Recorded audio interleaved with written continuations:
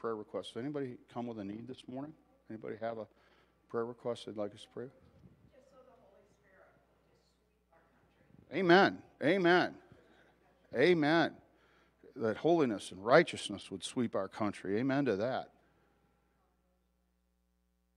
Malachi. So there's a young man who, from the Dubuque area, he is, I think he's about 16 years old. They just found out he's got a brain tumor, and his name is Malachi. And so if we could just pray that God would just touch him and heal him today. Anybody else? No? Yes. Yeah, pray for the anniversary service next week. And the women's retreat. Richard, you can't go. You can't go, buddy. All right. Well, praise God.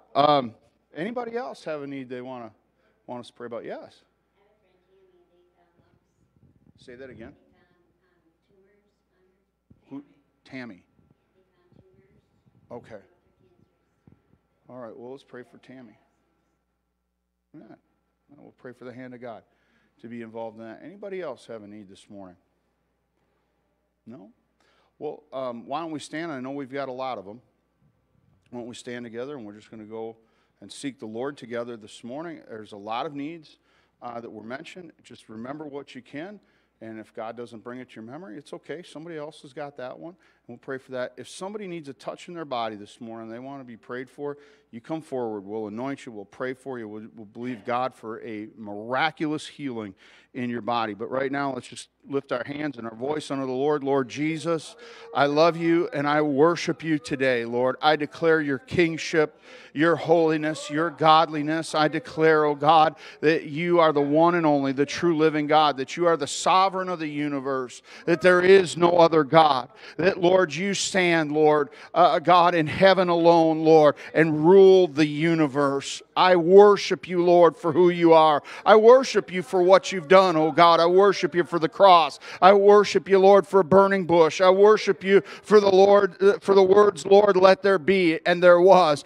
Oh God, I worship you for all the things and all the might and the glory that, God, you've showed upon this earth. I thank you, Lord, for the miracle working hand of God that we have experienced time after time, Lord, as we've gathered together and worshiped you and praised you. I worship you for all of those things, oh God. And Lord, here we are on another Sunday morning, Lord. And Lord, I lift up, God, our president and our vice president. And God, I, Lord, submit them to you, that God, you would do whatever you have to do, Lord, to help them to be the best president and vice president that, God, our nation has ever seen. I pray, Lord, that, God, you would help Joe Biden, Lord, that you would give him good health, Lord, that, God, you would protect his health through his presidency. I pray right now, Lord, that, God, you would let there be a sweeping revival that would come, Lord, through the earth, that, God, you, Lord, would raise up righteous men and you would raise up righteous women, and that, God, the things, Lord, of darkness would be put down, that they would be destroyed, oh God, under the foot of God Almighty. I pray, God, Lord, let men and women cry out in the name of Jesus, desiring to get a hold of something of the kingdom of heaven, that, God, they would find you and they would find your mercy, and that, God, they would find, Lord, the remission of sins, that, God, they would find, Lord, the power and demonstration of your Spirit. I pray, Lord, for Tammy today, Lord, oh God, who has these cancerous tumors, Lord. We speak to those tumors right now and we command them that they would just dry up and die in the name of Jesus. We loose the gifts of healing. We loose the gifts of the miraculous right now. We loose faith into her life, that, God, as these reports come to her, that, God, she's got the faith to believe them. I pray, God, help us next week as we gather together in this house, Lord, for an anniversary service. God, I pray, help the ladies' retreat, Lord. Oh, as they gather together and they lift you up and they magnify you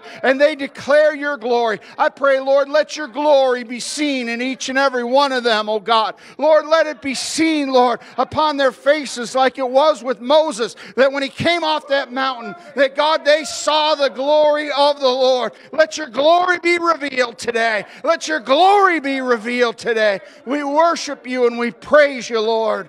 Now everybody said, in Jesus' name. In Jesus' name. And clap your hands unto the Lord. Praise God. Praise God. Praise God. Thank the Lord.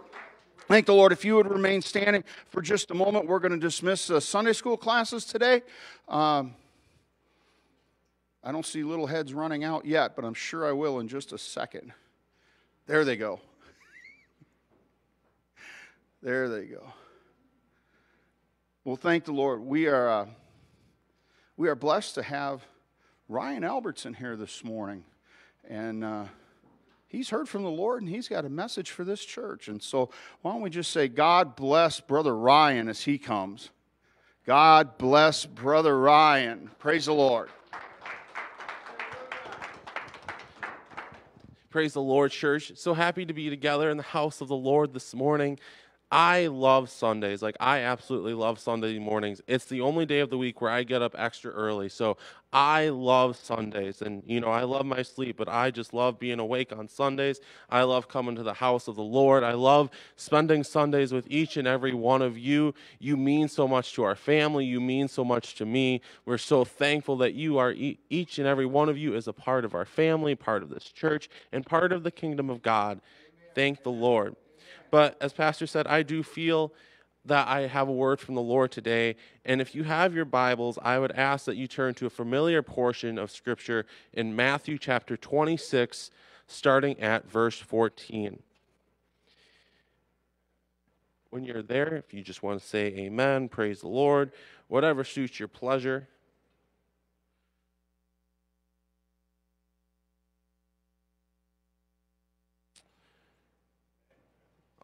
All right. Sounds like pages are done flipping and people are done scrolling, so I'm going to go ahead and read. Matthew 26, verse 14. Then one of the 12, called Judas Iscariot, went unto the chief priests and said unto them, What will ye give me? And I will deliver him unto you. And they covenanted with him for 30 pieces of silver. And from that time he sought opportunity to betray him. With the help of the Lord, I would like to preach a message entitled, Don't Sell the Chief Seat. So before we're seated, I just ask you set your Bibles down, set your phones down. We're going to pray that the Lord would be in the center of this service, that he would have his way. Lord Jesus, we're so thankful that we're here today. We're so thankful that you're here today, that you're moving, that you're working. We're just pray, God, that your will would be done in this place today. We just want to glorify you and magnify you in all that is said and done, Lord Jesus, that you would have your way in Jesus' name. Amen. Amen. You may be seated. So, Judas Iscariot. I was doing a little bit of research about Judas Iscariot, and not much is really known about Judas. It's, kind of speculated as to where he came from. And the name Iscariot, scholars aren't actually rightfully sure what that name means. It was kind of different from the other apostles that Jesus had selected. But one of the things that we know about Judas, is that when we hear his name, the word traitor or betrayal comes to our mind. But this is really the only thing that we remember about Judas. We really kind of need to start at the beginning with Judas. We need to remember that Judas was selected by Jesus as one of the 12 apostles. It wasn't that Jesus just put names into a hat or a bucket and said, whoever 12 names that I pick out of this bucket are going to be my 12 disciples. Jesus saw something in Judas that made him say, you're going to be my disciple. There was something that he saw in Judas, and he said, I want you to come and follow me. I want you to be part of, you could say this inner circle of people that were close to Jesus. He had the opportunity to basically sit at the feet of Jesus and learn from him. He got to travel with Jesus. He got to watch Jesus minister and heal the sick, heal the blind, heal the lame. As we just said, he got to see Jesus perform all these miracles. He got to hear the teachings of Jesus. He heard Jesus rebuke I believe it was the Pharisees and the Sadducees in Matthew chapter 23. He heard the teachings of Jesus in Matthew chapter 24, describing what the end of the world would look like. he had so much time with Jesus. And also, he was given a position of leadership amongst the apostles. If I'm correct, he was the treasurer of the apostles' funds. So how could a man with all these things going for him become one of the most infamous men in history? Someone that when you mention their name, it's like, oh, you just kind of get mad at the man for what he did. You could say he was the Benedict Arnold of the Bible, if you want to go that route. But also think about this. How could someone so close to Jesus become synonymous with the word betrayal? You know, when you think of someone that's close to Jesus and has a relationship with Jesus, you wouldn't assume that they would become synonymous with the word betrayal. But yet here we are in this portion of Scripture where we read of Judas betraying Jesus. But another better question could be, why would someone so close to Jesus want to betray him? Backtracking real quick, when we read the story of Jesus, how he came to earth as a baby, when people were expecting a Messiah, they were expecting the king. They were expecting someone to come, and at this time, the Romans were in charge. The Romans basically ruled the then known world. And they were looking for someone to come and overthrow the government, to uprise and, rebel against the Romans and say, I'm going to deliver the children of God. I'm going to deliver the nation of Israel. I'm going to, bring them back to where they're supposed to be. They were looking for a conquering king. And Judas, perhaps along with many others, expected Jesus to come against the Roman kingdom and overthrow it. Judas perhaps assumed that when Jesus overthrew the government, when he overthrew the Romans, that Judas would be given an important position in Jesus' new government. But Judas soon realized that the kingdom of God, Jesus' kingdom, was not a physical kingdom.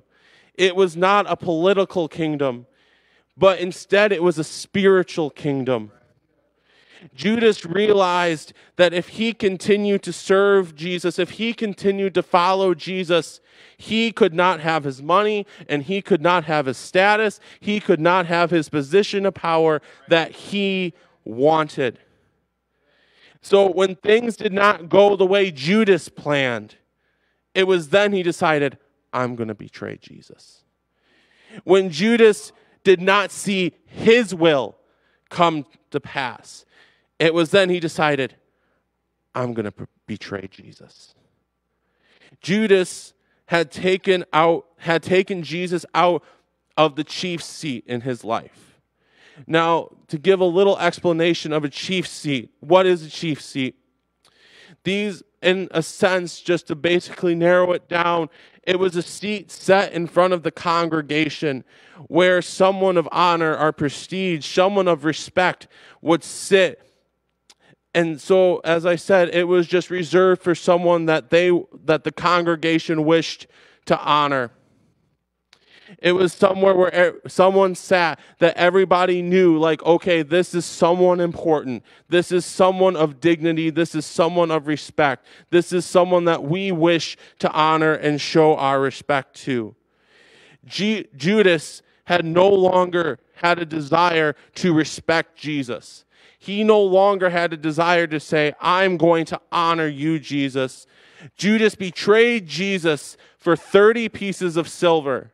And that number may not mean much, but when doing some research, 30 pieces of silver was the same going price as a slave. And as we know, back in these times, a slave was not viewed as someone of worth. They were viewed as someone of very little worth. Judas betrayed Jesus because he saw no value in Jesus anymore. He realized that Jesus didn't benefit him anymore. Think about it. He betrayed the ruler and the maker of the universe, the King of Kings and the Lord of Lords, for the same price as a slave. The ruler and the maker of the universe he valued as no one. He valued as nothing. Because he couldn't have his way, because he couldn't have his will, because things didn't go as he planned. And again, he did this because he was not seeing his will. He was not seeing his desires come to pass. It's so easy to get caught up in our own will. It's so easy to get our eyes off of God when we want something, when we get so consumed in our will. It's so easy to lose track of the will of God. If we flip back to the book of 1 Samuel, and for those of you who join us on our Tuesday virtual Bible study, you know we've been reading and studying about a man named Saul. And when we start out with this man named Saul, everything appeared that it was going to be really good for King Saul. Again, he was chosen by God to be the very first king of Israel. Okay, God must have seen something in Saul that showed promise. We see how Saul was a very humble man. He, in a sense, didn't really want to talk about it. He didn't want people to know about it. He was trying to serve God. He was trying to honor God. But then we see a flip in King Saul. When we come to 1 Samuel chapter 15, we read how the Lord told King Saul to go and destroy the Amalekites. Well, Saul went to the nation of the Amalekites, but he did what he wanted. He saved what he wanted. He didn't listen to what the Lord wanted. And it was at that time when the Lord basically said, you know what, Saul? I'm sorry, I can't work with this anymore. He said, Saul, you've lost your crown because you have followed after your own will, because you did what you want. You no longer will have this position. You will no longer hold this position of authority. It was no longer about what God wanted. It started to become about what Saul wanted. He took his eyes off of the kingdom. As we studied, I think, was it 1 Samuel chapter 23 this last week? We were reading and studying about how King Saul was now chasing David through the wilderness. And at this time, when he was chasing David through the wilderness, Saul was still king. Saul still had duties to fulfill as the leader of the nation of Israel, but he was not fulfilling them. He was not obligating himself to do them because his sole focus in life was to kill David. His sole focus had become, I'm going to destroy David at any cost. Nothing else matters. He had taken his eyes off the kingdom because he had been so consumed by this bitterness, by this hatred, by this envy of David. He had gotten himself wrapped up and wound up with these things that he had taken off his eyes off of the kingdom and what he needed to do, what he was asked to do. He had given away his chief seat. He no longer showed honor to God. He no longer showed respect to God. He didn't care about the will of God. He cared about himself. And when we let ourselves get caught up in our own will, when we let ourselves get caught up and consumed by the things of this world, it becomes so very easy to sell our chief seat. It becomes so very easy to say, Jesus, I don't honor you anymore. It becomes so very easy to say, Jesus, I don't respect you anymore. It becomes so easy to say, Jesus, you know what? I'm sorry, but I'm going to betray you because there's something that looks better and that I want. This is what happens when we refuse to say, Lord, your will be done. This is what happens when we say, my will be done. We live in a time where things are constantly changing, where things may not go as we planned or expected. As many of you know, about a couple months ago, my sister, and I'm not going to drag out the story, I'm just going to be very brief. My sister, was pregnant, but she ended up having a miscarriage.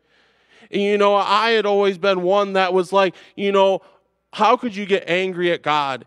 How could you question God? But I remember when I got the news, I was driving down the road and I had tears coming down my eyes and I was crying and saying, why, God? Why is this happening? I was sad because I would never get to hold my little niece and nephew in church and teach them that, how much his Uncle Ryan loves him or how much her Uncle Ryan loves her. I was so sad. I never wanted my sister to be lying in the hospital, losing all that blood. I never wanted my sister to get to that point of being so sick. But, it was in that time that we had to trust God and say, God, we don't know what's going on. This is unexpected, and we're just going to place this in your hands. Was it hard? Yes, it was very hard. But it was in that time, and it's in those times for all of us, those times of unexpectedness, those times of change, in the time when things may not go exactly the way that we think they should or exactly we want them to, that we need to serve Jesus even the more and say, God, I don't know the plan. I don't know the path to the kingdom that you have, but I'm going to trust you. I respect you and I honor you. I'm going to put my faith in your plan. Jesus, not my will, but thy will be done, because you know best and you know the plans that you have for me. Judas betrayed Jesus. I'm going to repeat this statement because he thought there was something else that looked better than serving Jesus. He thought that that money, that the honor, that the position, that the power that he could have had was better than serving Jesus. And you may think, well, what's better than serving Jesus? Or you may think, I will never stop serving Jesus. You may think, I will never betray Jesus. If we flip to the book of 2 Timothy chapter 3, starting at verse 1, we read, this know also, that in the last days perilous times shall come. For men shall be lovers of their own selves, covetous, boasters, proud, blasphemers, disobedient to parents, unthankful, unholy, without natural affection, truce breakers, false accusers, incontinent, fierce, despisers of those that are good, traitors, heady, high-minded. And this part I highlighted, lovers of pleasure more than lovers of God. And then you scroll down to verse 13, and it reads, but evil men and seducers shall wax worse and worse, deceiving and being deceived. And if I'm not mistaken, a seducer is someone who makes you think that something looks good. They make you think that there's no harm in doing something wrong.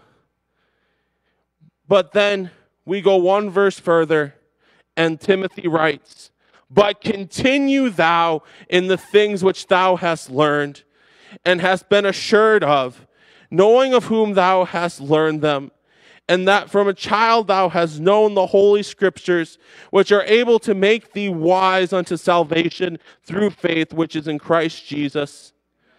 And then if you flip back a few more books to the book of 1 Corinthians chapter 15, verse 58, the Apostle Paul writes, therefore, my beloved brethren, be ye steadfast, unmovable, always abounding in the work of the Lord, for as much as ye know that your labor is not in vain in the Lord.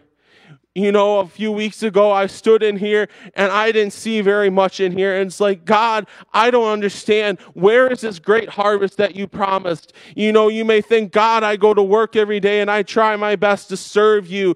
God, you know, I pray every day, yet I don't see answers to these prayers. I read my Bible every day to try to draw close to you, yet, God, I still feel alone. God, what is the purpose of this? You know, God, I don't see any value in this. Well, trust me, there is a value and there is a purpose, and God has a plan. Paul says, remain ye steadfast. In these days, because I firmly believe we live in the last days, when these evil men and seducers will wax worse and worse, it is so important now more than ever that we say, you know what? I'm going to keep praying. I'm going to keep being faithful to God. I'm going to serve you, Jesus. I put you in the chief seat of my heart. Is now more important than ever that we say, Jesus, not my will, but thy will be done. Jesus, not my kingdom, but thy kingdom come. Lord Jesus, I put you and you alone in the chief seat of my heart. I put you in the chief seat of my mind. I put you in the chief seat of my life. I surrender it to you. Amen. Just a brief little story. Lately, I've been dealing with some things that I would rather not deal with. I have been dealing with a very heavy spirit of fear, a very heavy spirit of doubt. I've been dealing with a spirit of unsurety where I question everything. I have been scared to get in the car and drive. I have been scared to go to work. I have been scared to actually do my job right, questioning every little decision that I make. It has not been fun, and it has been something that has definitely not been easy. But last Thursday, when we came here for Thursday night prayer, I was kneeling right over there by that table, and I felt God start dealing with me about this subject of the chief seat. And he reminded me of how a chief seat was a place of honor. It was given to someone that a congregation wishes to show respect to or honor. In some churches, in the church I grew up in, the pastor would always sit right on the front row, and any guest speaker that he had would sit there with him. So you knew that the pastor, that was his spot. That was a man of respect. That was a man that we were going to honor. And anybody that sat next to him is someone that we were desiring to show respect to or honor. When the church I attended while I was up in Minnesota, their platform was raised. They would have their ministers or any guest preacher sitting on the platform. So you knew these are people that we want to show respect to. These are people that we want to show honor to. And the Lord said, you get to choose who sits in your chief seat. You get to choose what you honor. You get to choose who you honor. And it was at that moment that I realized I had sold my chief seat to fear. I had sold my chief seat to doubt. And I'm just moving on from me right now. But it becomes so easy to sell our chief seat when things aren't easy. It becomes so easy to say, you know what? I surrender to you. Well, I got news for you today. That chief seat doesn't belong to anybody else. It doesn't belong to anything else because nothing deserves the honor or the respect that Jesus Christ demands. You know what? It's time for us to say, doubt, I don't respect you. I don't honor you. Fear, I refuse to honor you. I refuse to respect you. Doubt, worry, stress, insecurity, fear, I deny you. You do not have permission to sit in this chief seat. I do not honor you. I will not honor you. I will not respect you. You do not get the honor that my Lord and Savior Jesus Christ deserves and demands. And another thing about the chief seat is when the person of honor sits in it, it's generally towards the front. It's where everyone can see. It's not shoved in the back. When a pastor comes in or a visiting minister comes in, they don't try to come and sneak in the back and just, try to hide from the congregation. They usually will come to the front. They will make it known that they are there, not out of pride, but, just to be prepared for when their time to go and preach and deliver the word has come. They will usually come to the front. And the Lord dealt with me again and said, I need to be in the front. You can't shove me in the back. Don't shove me in the back. Don't shove me behind fear. Don't shove me behind these things. It's time for us to put Jesus where everybody can see him. It's time to put Jesus where he deserves to be. When we flip through the Bible, we find numerous men who came in contact, who encountered situations where things were not favorable with them. We flip to the book of Daniel, and we read about the 3 Hebrew boys.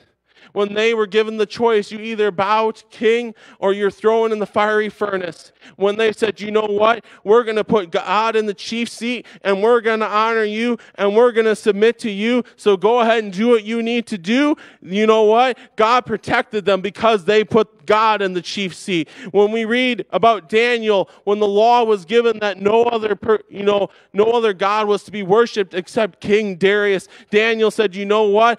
I'm going to honor God, and I put you in the chief seat, Lord. I'm still going to worship you, and I'm still going to praise you. Even though Daniel faced being thrown in the lion's den, even though he faced a great shaking, he said, God, I'm still going to honor you, and I'm going to submit myself to you. When we read about the story of Joseph, where he was thrown in prison, did Joseph get mad? I'm sure there were times where he was unhappy being in prison. I don't think anybody likes being in prison. But you know what? Joseph still served God. He said, you know what, God, I'm going to honor you. And all things that Joseph did when he appeared before Potiphar, when he appeared before Pharaoh, he didn't give honor to himself, but he said, you know what? I'm going to honor God. I'm going to serve you because I've been in the circumstances, but I'm still going to honor God. And then we flip to the book of Esther. We read about a man named Mordecai who refused to bow to a man named Haman. And you know what? Haman most likely could have had Mordecai killed right there on the spot for refusing to submit to him, because at this time Haman was the second in command of the kingdom, if I understand that correctly. So he could have had Mordecai killed, but Mordecai said, you know what? I refuse to put you in the chief seat of my life. I still serve Jehovah. I still serve the Lord God Almighty, and I'm going to honor him, and I'm going to keep him in the chief seat. It was in a shaking. It was in a time of shaking and uncertainty that these men found a connection with God, that these men were protected by God, that these men were blessed by God for keeping the Lord in the chief seat. It is so easy to put Jesus in the chief seat when things are easy. When it seems to be smooth sailing. It's easy to say, Jesus, I'll never betray you when life is going good. But we have been hearing for the last few weeks, you could even say the last few months, that there is a shaking that is coming. There is a shaking that is coming not only to the world, but to the church. I was listening to a sermon from my pastor up in Wisconsin, and he was talking about how there's going to be some form of opposition to the things of God. And it's in those times that we're really going to see who is going to put Jesus in the chief seat of their life. Who is going to say, God, you get to sit in the front. Come sit in the front of my life so everyone can see. It's through the times of trial and tribulation that we're going to see who is going to honor God. Daniel chapter 11 says, to those who know their God, they shall be strong and do exploits. It's time for us to start knowing God and say, I'm going to trust you. I want to know your voice and I want to know your plan. Let's stand today.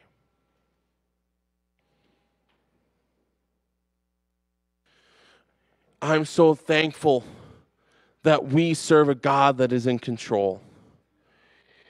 We referenced it earlier. We live in a time where things are constantly changing.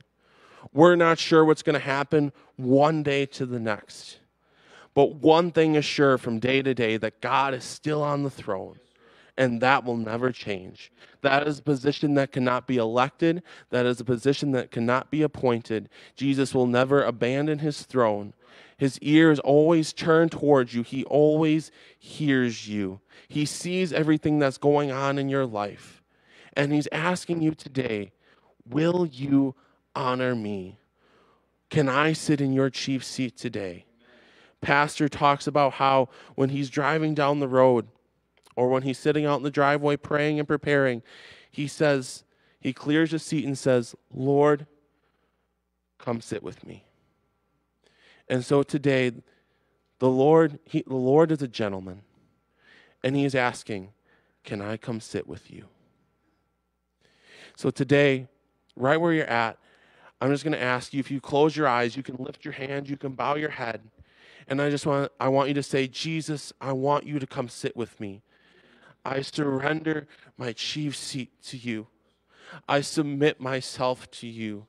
All these feelings that I have, all these emotions, I submit them to you. Because your word says, submit yourselves therefore to God. Resist the devil and he will flee. We submit ourselves to you, Jesus. Now let's just take a time where we worship God and say, thank you, Jesus, for being the King of Kings, for being the Lord of Lords. I honor you, Jesus. I'm so thankful that you are part of my life. I love you, Jesus. There is no one more important. There is nothing worth more that deserves more honor than you. You are my God, and I will trust you today. Thank you, Jesus. Hallelujah, hallelujah, hallelujah. We worship you, Jesus. Let's just worship him a little bit more. I feel the presence of God here. Just talk to him for just a moment. I worship you, Jesus. I worship you. I worship you, Jesus. I worship you, Jesus. I worship you, Jesus. There's a great connection here between God and man, between God and ladies. I'm going to ask right now that every one of us just take a step out of our seat, and we're going to come up here to this altar. And the only reason we come here is not that there's more God up here than there is back there. But what there is, when we come forward, it's a statement to God that, Lord, I'm not going to hold anything back from you. I'm going to give you everything I've got. I'm going to submit myself to you. Great thing about Jesus Christ, no matter where you've been, no matter what you've been through this week, even if it feels like hell on earth where you've been, the Lord still wants to just clear all that away, and he wants to bring you into his presence. Ryan only told you about half of what happens when I get in that front seat of that car and I'm driving down the road, because he doesn't know this other half. But I'll clear that seat out, and I'll say, Lord, would you come sit with me, and would you talk to me? And then I put my hand on the console and say, hold my hand, Lord. Hold my hand. I never fail to feel the presence of God when I reach out to him. I never fail to feel the presence of God when I submit myself to him and I put him in that chief seat. So one more time, just reach out to him and say, God, I'm giving you that chief seat. Because God, Lord, I've done too many things on my own and by myself and of my own will and my own strength. But today I submit myself to your kingdom, to your glory, to your will, O God. I submit myself to you, Jesus. He sholobohoni te shelo kotomohoni. Ye domo shihotie ye. Kilo moshiro otobohoti. Ye como shilo kotomohoni te shi. Ye dobohoti tomoneno toto shirie ye. Ye lo shihotie ye meno toto bohoti. Ke lo mohoshi kotomoneno tirie ye.